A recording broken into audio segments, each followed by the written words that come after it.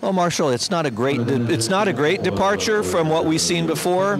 Of course, the R18 has always had the V6 powertrain, a unique architecture with the turbocharger on top and the intakes on the bottom, sort of reversed from what most people are used to. This year, we have a 4-liter powertrain, 4-liter engine in the car.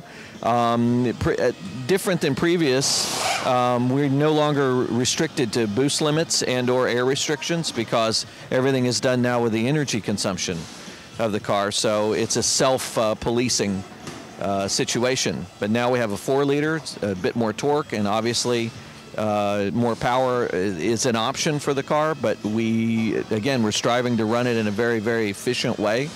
And it's a refinement of what we've seen previously. Along with the 4-liter engine, we have a 7-speed gearbox, which is the first time we've had a 7-speed gearbox. It has an all-carbon case, an all-carbon external case, and so forth. Very, very light, very, very strong, very narrow. The Audi engineers have done a fantastic job of maximizing the performance of the gearbox while minimizing its dimensions and its weight. It's really quite a remarkable piece. Well, this car is labeled as a Quattro, which means it is all-wheel drive because it's driving the front wheels. This is a situation where we're harvesting energy from the front wheels. We're also putting the energy back into the car by driving the front wheels, which makes it a Quattro. This also gives us an opportunity to balance the car by how much drive is going to the front and how much drive is going to the rear.